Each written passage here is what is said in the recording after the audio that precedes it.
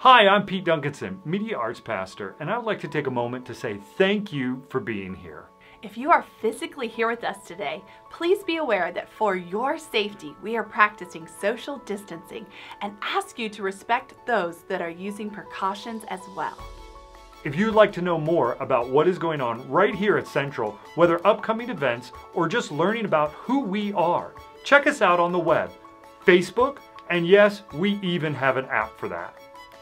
If the ministry at Central has blessed you and you would like to give, you can do that multiple ways by using the physical boxes located in the back by the sound booth, through online giving, or even through our app. Thanks again for joining us today, and God bless.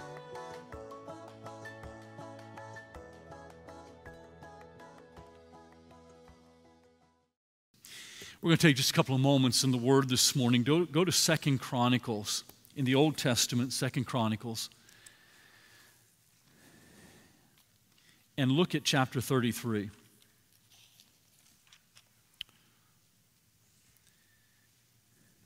If you're reading with us through the Old Testament, you read this a few weeks ago, and it struck me, and for weeks it's just tumbled over in my soul, because this is such an incredible revelation of God for His people, for people in general, but compressed into just a few verses, really a chapter.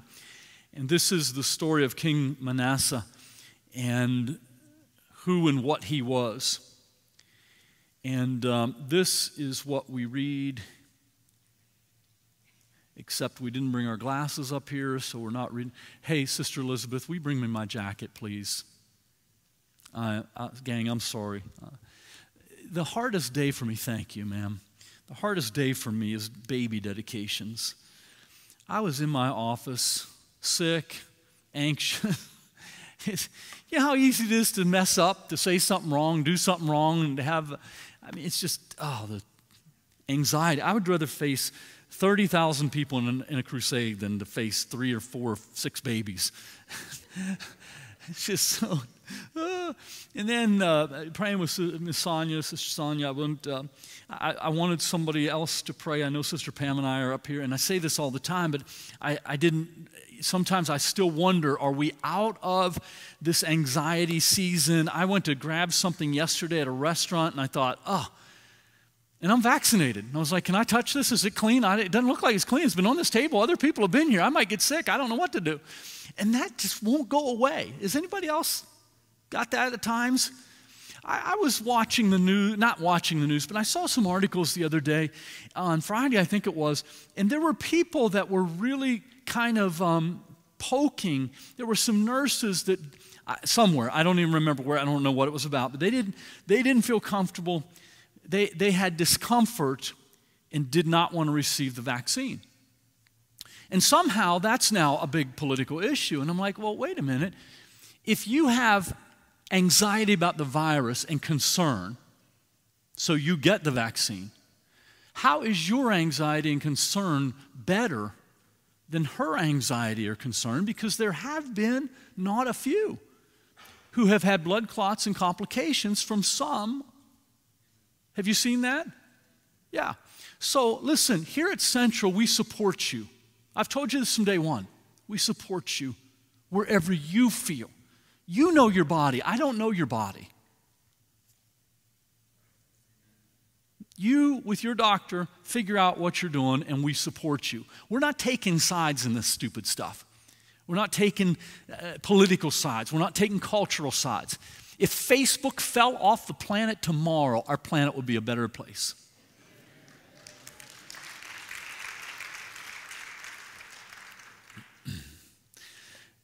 Good morning to those of you joining us on Facebook.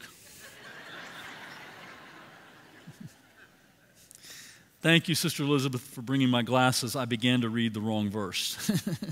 I want verse 10 of 2 Chronicles 33, but the Lord spoke to Manasseh and his people, but they ignored all his warnings. And this is, in my opinion, an incredible statement that God warned them again and again. So I want to ask you today what to do with the warnings. How does the Lord speak? How does He warn a people? Is He warning people now? Is he warning this nation or the nations? Is he warning this church or churches? It's very difficult for us to be able to clearly discern how God is warning, what he's saying, how he's saying it.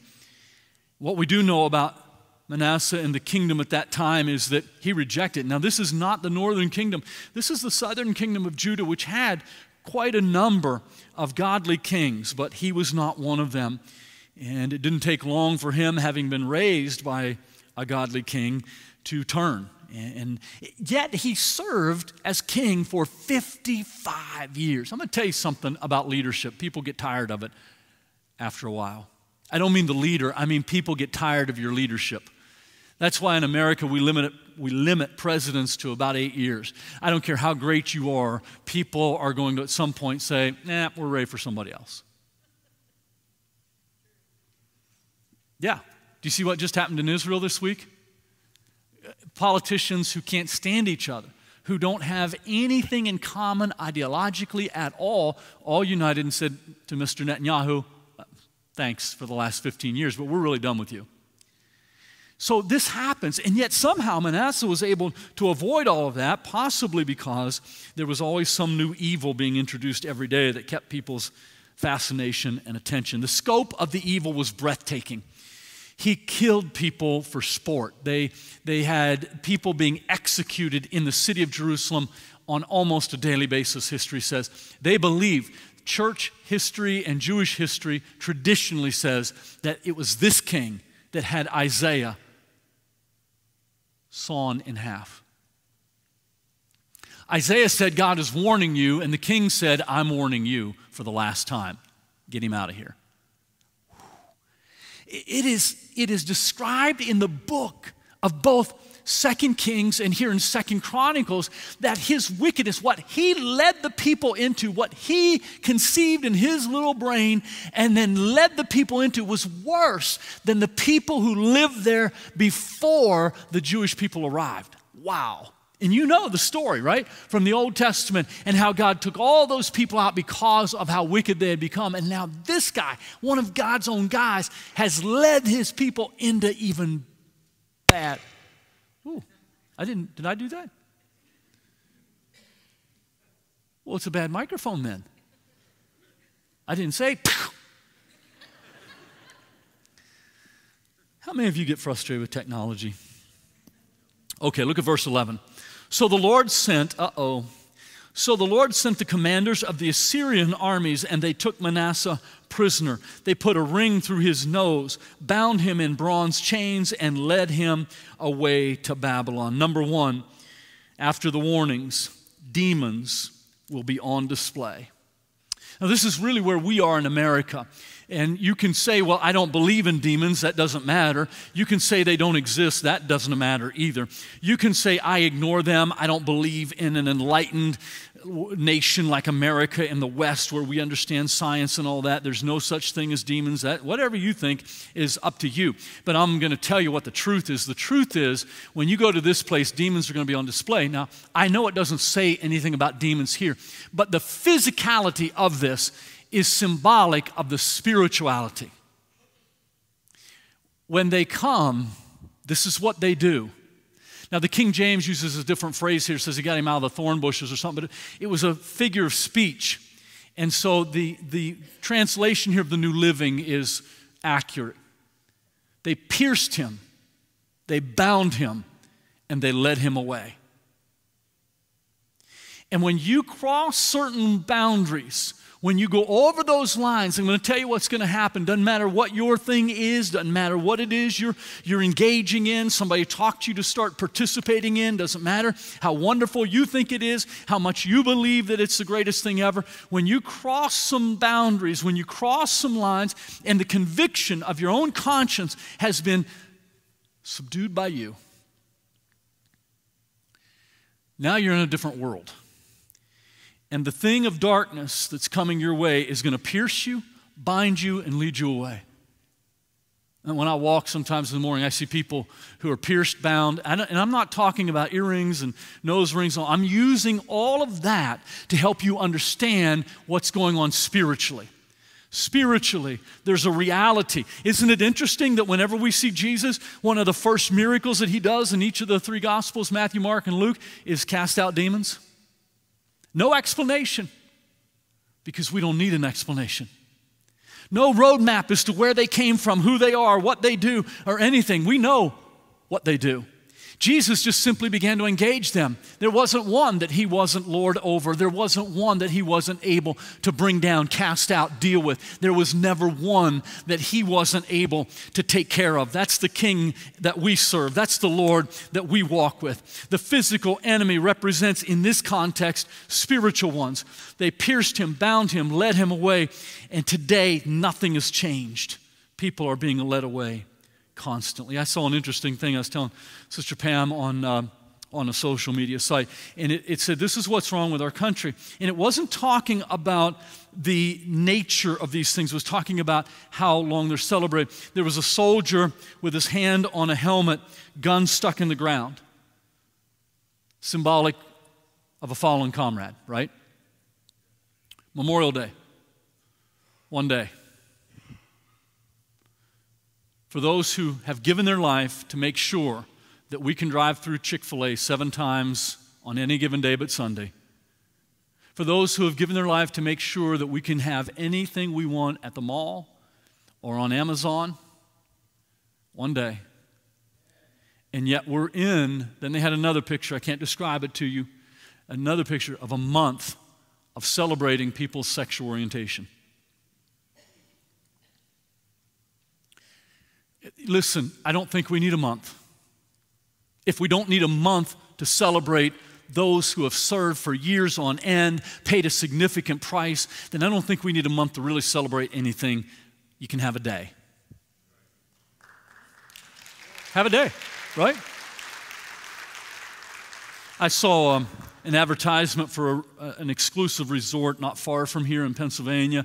It was in the paper the other day, and then I threw it away and couldn't find it. I found other things online, but I couldn't find it exactly. And it said, come and celebrate this coming weekend with us, this big extravaganza. And it's, very, very sensitive to our time.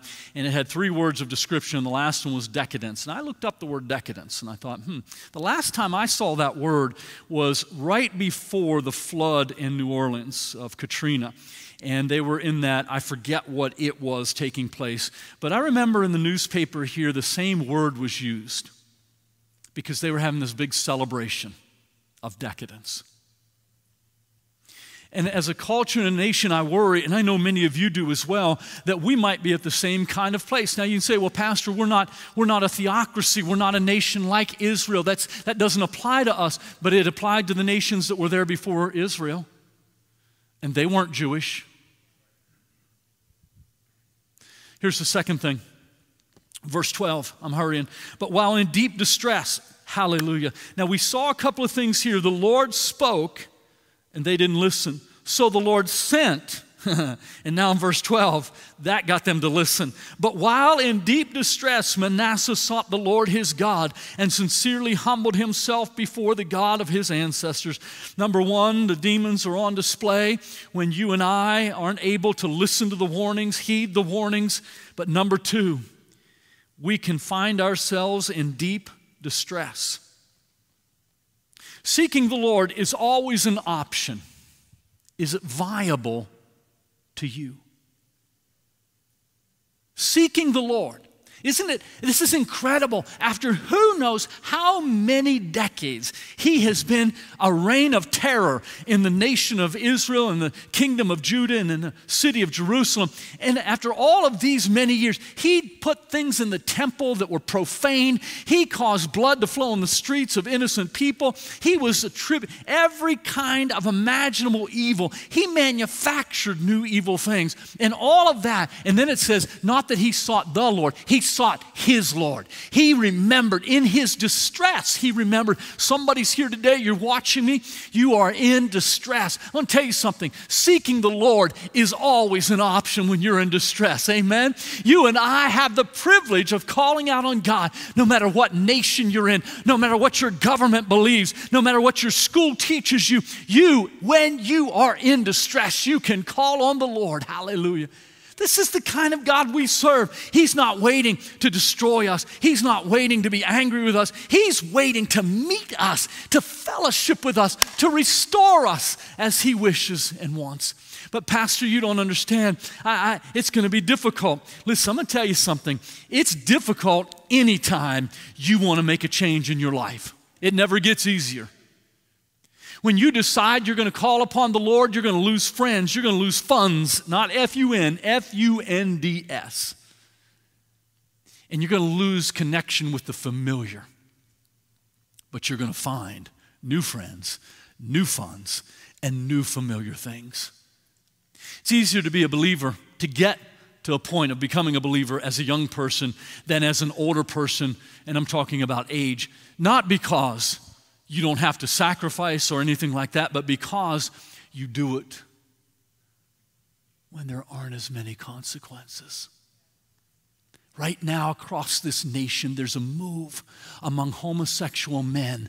There is a deep move of the Holy Spirit, and there's a call coming in the middle of the night while they're asleep, and they're hearing, come back to the King, come back. But they are so bound by the ideology of the pride. They're so ensnared, they are not able to hear that, and yet this is a sovereign call that's going out. It's come from heaven. It's not coming from a preacher. It's not coming from a church or a denomination. There is a work, a cry of the Holy Spirit saying to thousands upon thousands, this is the day of redemption. This is the day of being set free. You can come back. You can be restored. You can have a life that you've imagined. You don't have to live in that lie or any other lie. You don't have to live in adultery and the guilt that comes with it. You don't have to live as a thief. You don't have to live as a heroin addict. This is the moment of God's outpouring of His grace and mercy. But when you look at what you're going to lose, you've got to turn away from that and look at what you're going to gain. You've got to say, this God that I'm hearing from is worth everything. I'll give up everything. I'll let go of everything. I'll surrender everything to get that pearl of great price. That's what God's doing. He's inviting us to come back. And He did that with Manasseh. And Manasseh heard. While in deep distress, he sought the Lord his God and sincerely humbled himself. It's very difficult to sincerely humble yourself when you're celebrating pride. Let me restate that. It's impossible to humble yourself while you're celebrating pride. You can't have both. You cannot. I don't care who you are. I don't care how they dress it up. They've sold us. Wow, look at this bill of goods. Well, as long as we honor the fallen, we honor nurses and doctors for a minute or two. As long as we honor this, that, and the other. Let's take a whole month and honor pride. Every day, let's celebrate. And then maybe it'll be 3 months. And then, why not 12 months? Why not every day? Because that's what's being said. If you don't follow this, you don't deserve to live.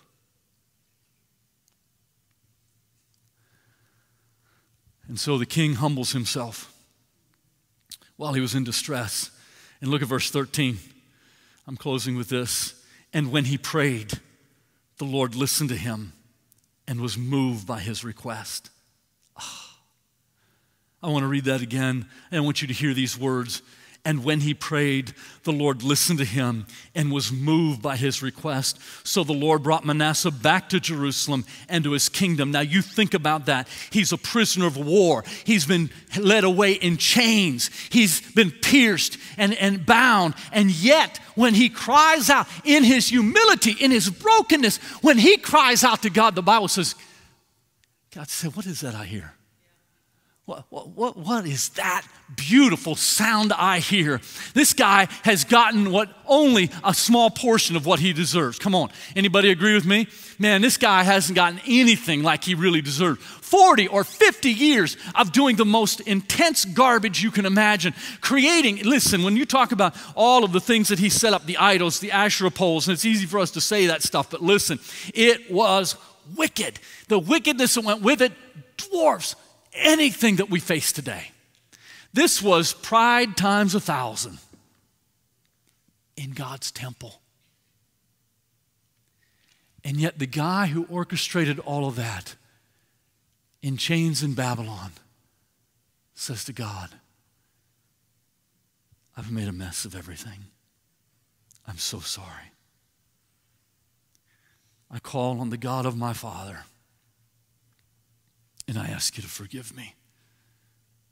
Oh, and somebody in heaven ripped the clouds apart, and the glory of God began to pour down into that prison cell.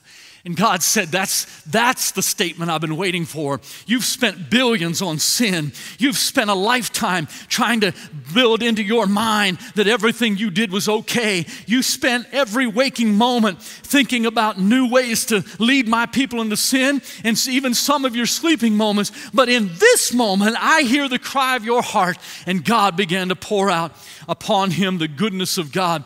The Bible says, so the Lord brought Manasseh back to Jerusalem and to his kingdom. Then Manasseh finally realized that the Lord alone is God. Number 3, there is a deliverance from destruction. It doesn't have to be the way that the devil planned it for your life and my life. It does not have to be that way. Glory to God. God has a different plan for your life and my life. Satan can write what he wants. He can put all over his marker board, this is what I'm determined for her or for him. But God says, oh no, that's not my plan for them. My plan is a plan of deliverance. When Jesus Christ came, he came with deliverance. Amen. Praise God. When the King of Glory is available to you, take advantage of it.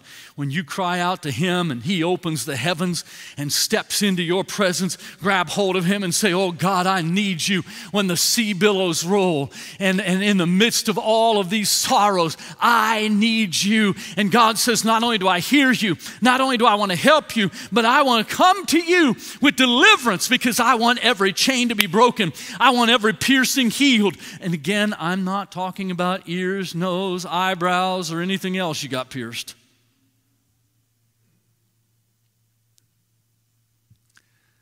But I'm telling you, when Satan comes, he'll pierce your soul.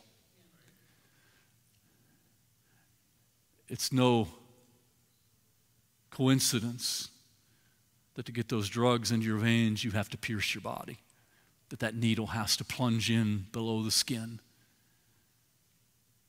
That needle's digging and looking for your soul. You can push it between your toes. You can put it in your ear. You can dig that thing as deep as you want to, but you'll not find your soul.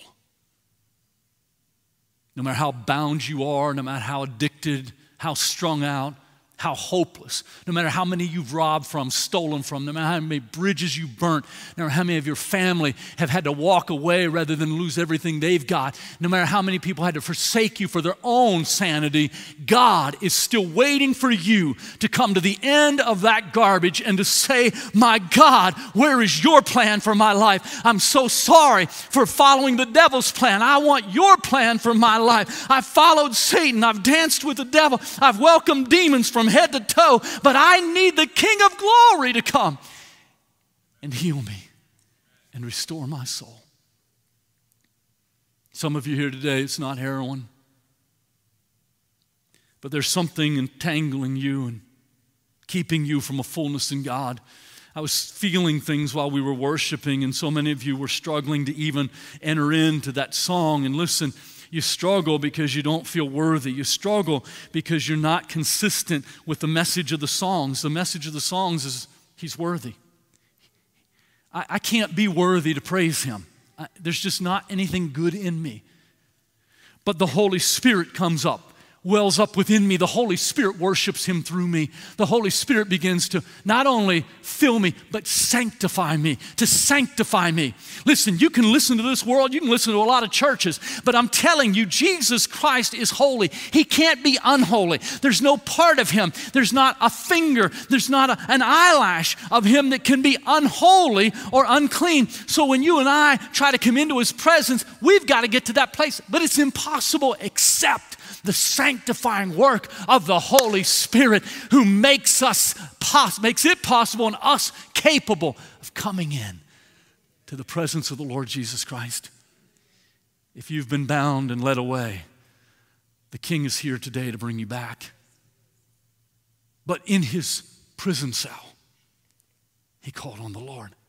But in his distress, he called on the Lord. But in his darkness, but in his defeat, but in his addiction, but in his sorrow, but in his anger, but in his rage against God, but in his misery, but in his selfishness, but in his pride,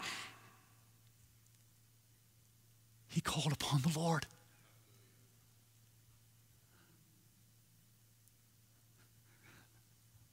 I've never known anybody to have heroin listen to them when they were calling out in their misery. They're put in jail. Heroin doesn't even care, doesn't even come to visit them. Does it, Chaplain Paul? Heroin never comes to visit. Oh, once in a while somebody will try and sneak something in. The dealer doesn't come to visit. The friends don't come to visit. But Jesus will. Bow your heads with me this morning, please. Father, thank you so much for your house. Thank you for the privilege of coming in here today and dedicating children, little ones, to the King of Glory. They're going to grow up in a very difficult place unless we have a move of Manasseh's spirit. I'm not talking about something that he is spiritually or divine. I just mean what he did. God, unless we move like he moved, unless we break like he broke and surrender like he did, we are never going to see a bright day. As a nation, we're going to struggle. We're going to continue to build things and they're going to fall apart. We're going to continue to try and stop up the leaks here and there only to see the water breaking forth. God, help us in our nation. Help us as believers right here at Central. Let the crying out begin with us, Lord. Let the crying out, the decision to give all, to go all in, start right here with us. Let it start with us. We thank you for it today. Oh, we thank you for it in Jesus' name. In Jesus' name. Would you stand with me, church, all over the place today? Let's stand in the house before we scoot out of here.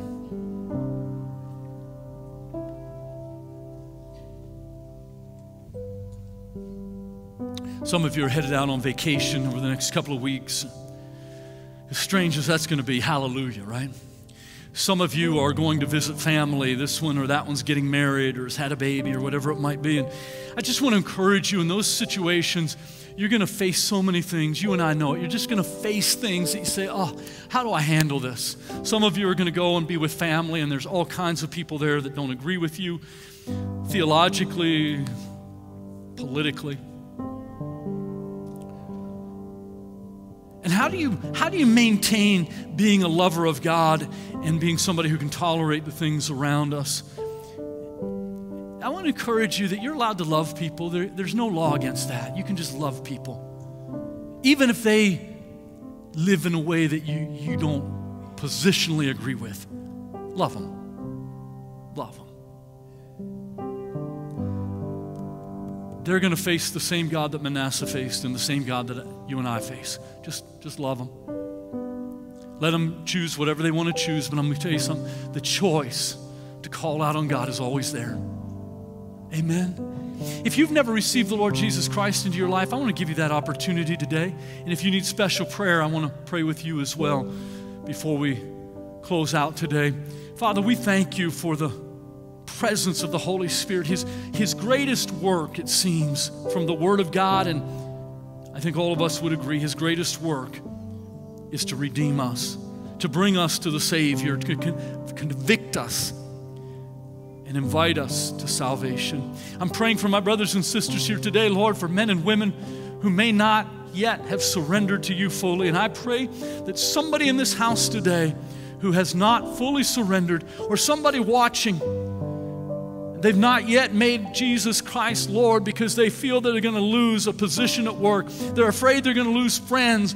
They're afraid they'll be misunderstood, rejected, and made fun of. They're afraid of the cost, the price. They're afraid of all of those things. Lord, would you give them courage? I pray that you would give them courage today to say, no matter what the price in this life, he's worth it.